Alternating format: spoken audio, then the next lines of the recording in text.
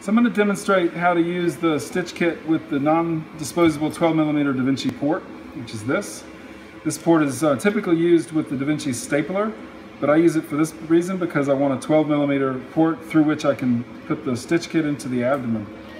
So this is the trocar as you would use it with the non-disposable dilating tip.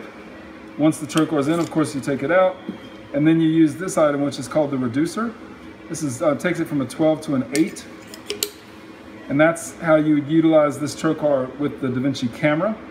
Then when it's time to place the StitchKit into the abdomen, it fits through a 12mm.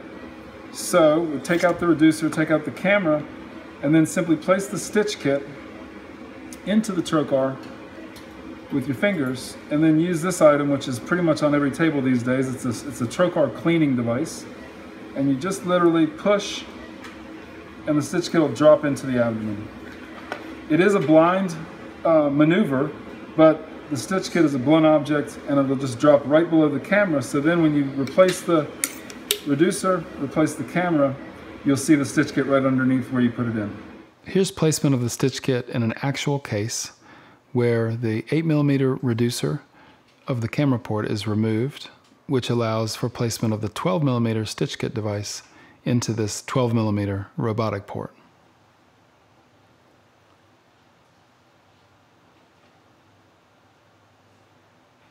The StitchKit is delivered into the abdomen simply by pushing the trocar cleaning device, which pushes the StitchKit to drop in the abdomen just below the port site. Then the reducer is placed back into the 12mm port, followed by the camera.